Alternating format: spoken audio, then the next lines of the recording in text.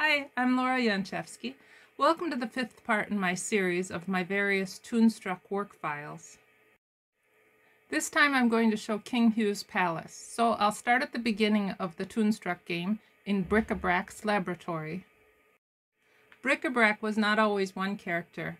The original idea shown here may have been John Pimpiano's design, Brick and Brac. It says Brick, the evil scientist, is the Napoleonic-type Dr. Strangelove, and Brac is the dumb assistant. On top, Brick says, "We have ways of making you talk."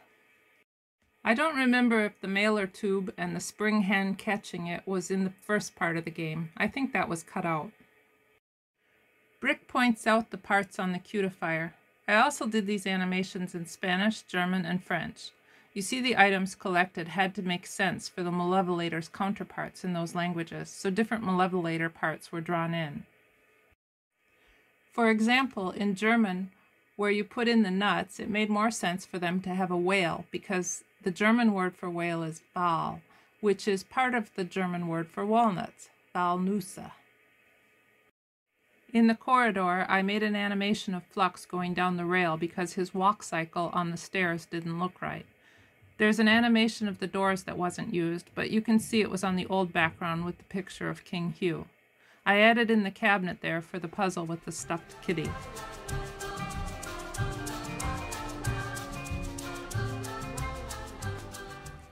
In King Hugh's bedroom, the rug and footman animations were among the first pixel-pushing jobs I did while working on Toonstruck. I made the rug fold up the other way originally, as you can see in the animation with the footman.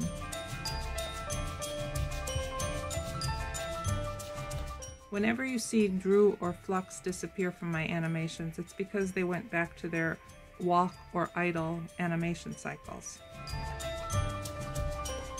You have to use Flux to open the trapdoor above. Here's the after effect frame of the anvil hitting the footman in King Hugh's cellar. Here are some drawer animations I made in the close-up.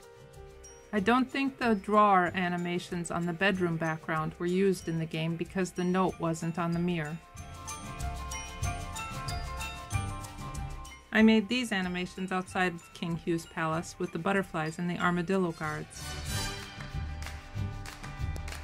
This is the throne room. Here's an example of a door animation I made before the next background was available. You can see the animation changed when I got the background for the next room, which was the corridor. I'm not sure if the throne room was cut out of the game, but I'm sure that King Hugh's study was. It contains the mailer tubes that go down to Bric-a-Brac's laboratory, and on the other side you can see it goes out to the balcony, which was also another puzzle. These are some of the concept designs I made for King Hugh. I wasn't very good at it, but it is kind of fun to get paid for doodling. I worked in this more over the years, but I really think that character design is something that people are really born with a talent for. Time to get rid of the footman so you can loot the trophy room. Adventure games kind of encourage that sort of behavior, don't they? Of course, the payback for stealing is that you'll get stuck here unless you have something to exchange for that golden watering can.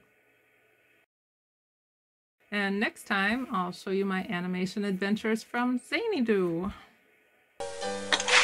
We are here, Qtopia. Hey, that's where I live! That's where I live, right there! Xanadu!